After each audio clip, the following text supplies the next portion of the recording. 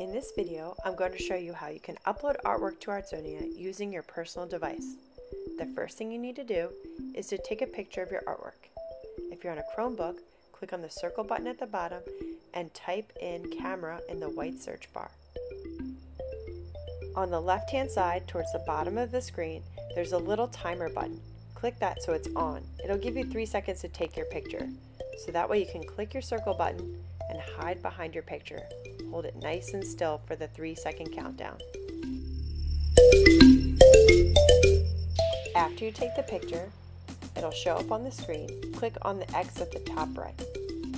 Now we're going to go to our Google Classroom to access the link for Artsonia. Go to the waffle at the top and click on Classroom. Then get to our art class for whatever grade you're in. Where you see Upload Your Art, click on the link below where it says artsonia.com Class Access. Once you click on the link, it's going to open up to an Artsonia portal. Sign in with your school access code. This is how we're going to get in. You can copy the code by going back and forth or highlighting and clicking on Control-C and then Control-V. Once you enter the code, click on the blue Login button. Now you're going to click on your grade level. Once you click on the grade level, click on All Students. Then start typing in the first few letters of your name. Click on your name, and then scroll down to School Projects.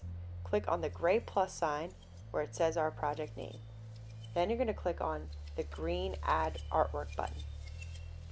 Select Image Video in blue. On the sidebar, find where it says Images. It might also say Pictures, so click on Images or Pictures, and the top one will be your picture that you recently took. Click on the blue Open button.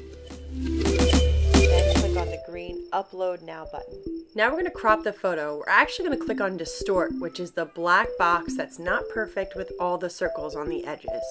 This allows you to move every corner to the picture of your art because your picture is not going to be a perfect square or a perfect rectangle. So it's easier to just move the corners to each part of your art and then click on Crop at the top.